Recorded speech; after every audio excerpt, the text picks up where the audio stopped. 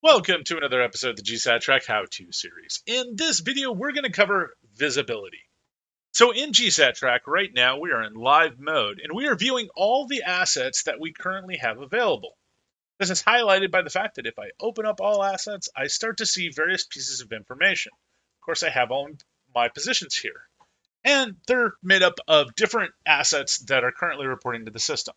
But if I want to start to segregate different assets so I don't see everything and I'm only seeing information that's important to me, I can do that in a couple of different ways. One of the simplest ways is visibility.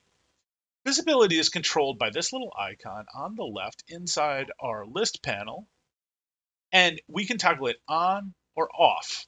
And by toggling it off, you'll notice that I've lost all of my assets. I can go ahead and turn it back on. And then if I wanted to turn off visualization of a particular group, I could do that by clicking the visibility icon for that group. Or if I expand it out further, say I wanted to segregate certain employees that I didn't want to see, open this up. I could then turn off Eugene's cell phone so I wouldn't see that anymore on the portal. Or if I wanted to turn off my own, I could do that as well. And that's all there is to visibility.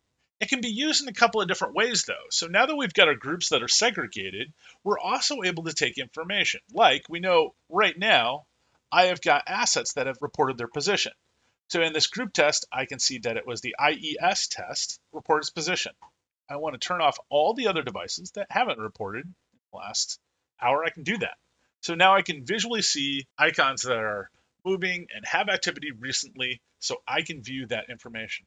Now, of course, you're still seeing the positions here on the side, but if I go to the particular asset, I now have an understanding of what I'm seeing. I can turn things on and off so they're not always visible. That's all there is to visibility. It makes it very simple to manage your assets and what you're viewing and controlling how you're viewing the information. Thank you very much, and I look forward to our next video.